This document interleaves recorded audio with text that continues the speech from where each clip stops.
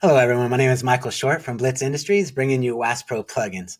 And today I'm super excited because we're releasing one of our latest, newest plugins. But before I introduce it, I actually want to talk about the problem that we solved. And the problem is that we want to offer our clients the ability to customize their templates with custom images or multiple images. And there's really only two ways for them to do it now that I know of. And that is we give them access to upload their own images, which, let's be honest, most of them are probably going to go on Google and download images that will violate a lot of copyright laws. Or we can provide the images for them and add a lot of value to our offer. But the thing is, in order to do that, we would have to install the plethora of images that we've collected onto each subsite. And as I'm sure you can imagine and know already, that would create a lot of havoc on our servers, or at least eat up a lot of the resources. And so we have solved this problem by creating Blitz Stock Library Pro.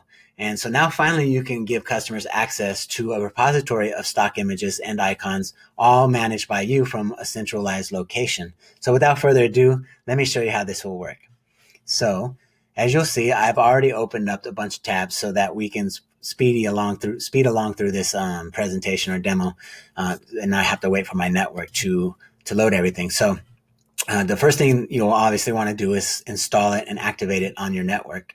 And so you'll see it here. It's called Blitz Stock Library Pro. And once you have it network activated, you'll want to go to your settings. And under settings, you go to Stock Library Pro Activation. Once you click on that, it'll take you to this page like this, where it's going to ask you to enter your license key that will email to you. Once you've entered it and activated it, you'll see a green check mark letting you know that that's been done correctly. Then once you've done that, the first thing you'll want to do next is go to your main site. So in our case, it's called Pro Site. So as if I clicked on here, it takes me to my dashboard. And here the first thing we'll want to do now is go to your media folder on your media and your navigation. And you'll see that we've added two new subcategories. We have categories and stock library. So before we get into those two new subcategories, what you want to do is add all your images right here by clicking add new, just like you normally would. So let's assume that we clicked on that, and it brings you to a page like this. You're going to drag and drop your files like usual, and you'll see that I've already uploaded a few images here. After you've uploaded images, now you're going to want to go to your categories. So we'll click on categories and come here. You'll see that I've already created a main category and a few subcategories. But for sake of this demo, I'm going to create another main category and a subcategory. So in this case, we're going to create auto detail. I'm going to add a new category, and you'll see why I've created multiple tabs, because it does take a little bit of time. So as we wait, here it is. So now we have auto detail. The next thing we'll do is add a subcategory to auto detail, backgrounds, and we select auto detail as the parent category. And I'm not going to spend too much time on this and add all these other subcategories, but you'll see we now have a new parent category with a new subcategory. So that has been done. So once you have added all the categories and subcategories that you want, and obviously you can always come back and add more later or delete or whatever you need to do. Now we're going to go to add images to our stock library. So to do that, we're going to click on Stock Library over here, and it's going to take us to this page. And now this page shows us all of our categories and subcategories. But because I just added a new category and subcategory, I'm going to need to hit refresh so it appears here. So you can see that it actually took place. So now we have all of our categories and subcategories. But before we can see the images, we've got to add them to these categories. And so to do that, we're going to need to go back to the main network. Now, I know this is a little bit of an extra step, but it's because we need to be able to select which ones go into these categories on a global level. So now let's go back to our main category, or I'm sorry, our main network site. So what I'll do is click on the network admin. Inside here, I'm actually not on network admin. Well, I'm in network admin, but I'm in the wrong spot. So I'm going to go ahead and open up this. So when you're in network admin, you're going to go to your stock library and click on stock library. And that's going to bring you actually to this page. So now we are in network admin, stock library, and we're going to add pictures to our sections. So we'll click on backgrounds, and you'll see all the images show up for that I've loaded. So I've already selected some background images, but if I'd like to add more, just click on Manage.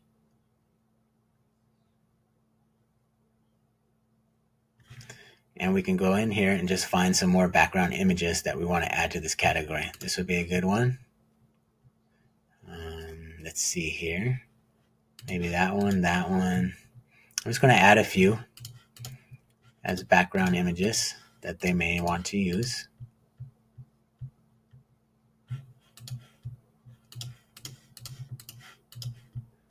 All right, so now that I've got a few selected, I'll go ahead and hit save.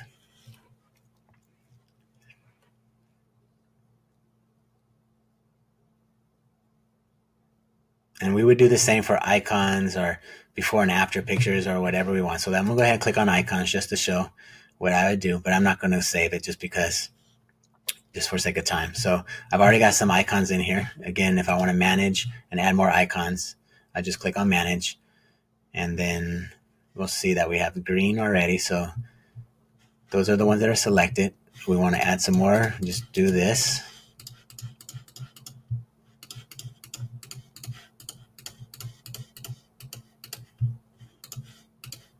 So that's it for our icons, and I'll hit save. And that'll be the last one I'll do for this demonstration. So now we have backgrounds and icons added to our repository, our stock library. And the next thing you want to do is go to your restrict category inside of your network admin. And what this allows is, if you have subcategories within your niche, like I do, which ours is auto care industry. And so we have subcategories like auto detail, paintless dent repair, as you see here, mechanics, car wash, window tinters. We're going to have multiple subcategories. And so not all the images will apply to all our subcategories. And so this allows us to build out templates and select which category of images we want to not show, to restrict from our customers being able to see. And so I know that this Tweaker Pro site template is actually for paintless dent repair. So I don't want to show any images that are going to be in auto detail or backgrounds. And so if I had mechanics on here and car washes or whatnot, I would also select those to be restricted from this one, because I only want paintless dent repair images, related images, to be shown to the paintless dent repair templates of people that have a paintless dent, a paintless dent repair template. It's a tongue twister there. And so once you do that, you hit submit. And so now for this particular template, only items from within these categories and subcategories will they see. And so that's how restrict category works. And now I'm inside my template, the Tweaker Pro site. And so if I go to the media folder and I click on the library, I'm going to show you what's currently there and then how we can add some of the stock images that we'd want. So as you'll see, that's the last image that we've added before. So let's go to our stock library. So assuming I'm the customer, or even just working within your templates, this is how you would be able to grab your images to add to your templates. And so let's just pretend we wanted to add some background images to this particular media folder. So let's say this is one of them, and it loads it. We're actually in version 1 point whatever 2. We're going to make it so that you can add multiple images, but currently you can only add one image at a time. So it takes a little bit of time, but in the next version, which is going to come out very shortly, you'll see that we made it so that you can add multiple images. So I'll just do 2 for sake of time to show you that we've added 2 new images to the library over here. So once this refreshes, I'm going to go ahead and go to our library and show you that they've been added. Yeah, the internet speed sucks. All right, so now let's go to the library.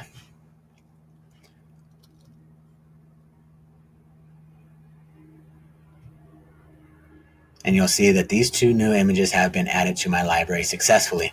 So the next step is to show you on the front end how this works. So what I'll do is I'll add an image here. Because I have not refreshed, it will not show those images that I've added to my library. At least I don't think it will. Oh, it does already. I guess it's calling it up on the fly. So there's the 2 new images. As you'll see, they made it into the library. And so this works for any page builder. We're using Elementor, but we have tested it on others. And so it does work. So once you've brought the images over to your library, it can work anywhere you want. And that concludes our demonstration. I hope you guys love it as much as I do and are excited about using it as I am, because it really will make things a lot better for your customers in order to bring in stock images for them to use and free up your server space. So thank you very much. If you have any questions, please leave them down below in the comments, and I look forward to helping you out. Thanks. Take care. Have a good one.